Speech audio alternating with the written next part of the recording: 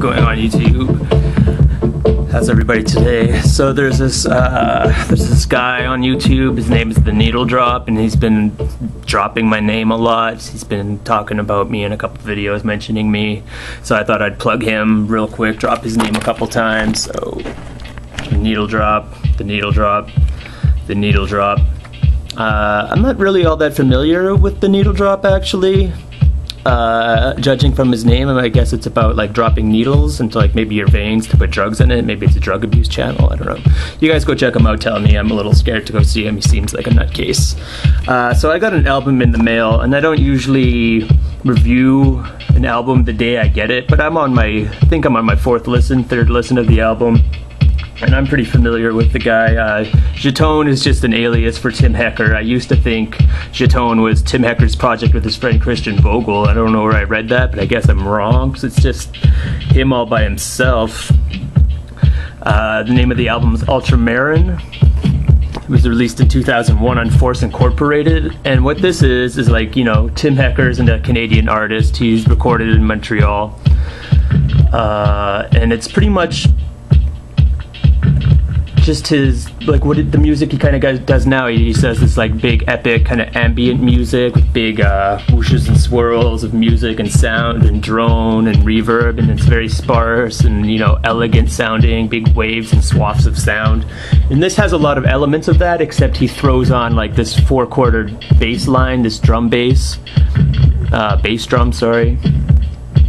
And it's, I don't know, it's kind of detracting from the music, because I really like enjoy, actually, like, I don't know, love his later stuff a lot, because it kind of coats you and buries you in this kind of fuzzy white static noise kind of stuff on here. But here it's just kind of dancing around this bass line, but it still has the same kind of, you know, minimalistic, like ghostly melodies on here that he usually has. Some of the songs deal in dub, and some of the songs are a little crunchy on track 12. It actually gets quite heavy. That's the last song on here. The album's 12 songs and 57 minutes long, so you get an hour of this kind of weird, glitchy IDM, ambient experimental music. But yeah, it still has a lot of the sonic fuzz and, like, you know, structured ambient stuff dancing around these kind of distracting bass lines, though. I'm happy in his future work under his own stuff on his solo project. Self-titled releases that he just dropped the bass line completely and just like really indulged himself in the big waves of sound and, you know, white noise. Some funny names for this I found online was tectonic color plates, or cathedral electronic music, laptop music, which seems fine. I think it's just like his ambient music, just with like a weird bass line going on in it. And it dabbles a lot with rhythm and texture and melody. But yeah, it's cool to get. I was really looking forward to getting this CD. I've heard about it like years and years ago, but it was like $57 online. I finally got an imported copy from the UK, like really cheap.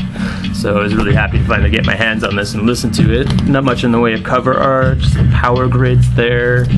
I think these are more like power lines or something. I'm not really sure. And I don't know what that is. Kind of reflects the music, because the music's very sparse and, like, you know, of course electronic, very minimal. But yeah, it's still like, it's not a bad release though. I do enjoy the stuff without the bass line more. Maybe this is oriented maybe more for a dance club, a dance floor kind of occasion or something. But it does have a lot of elements of his later work with the shuffling electronic, like white noise kind of stuff. But yeah, it's a pretty varied album. Like, all the songs have a similar theme, and they're all kind of like, you know, cold and sparse, but he does a good job of shaking it up and like switching it around, you know, changing gears. But it's very much so like a very slow, atmospheric album, if you can ignore the bass lines going on.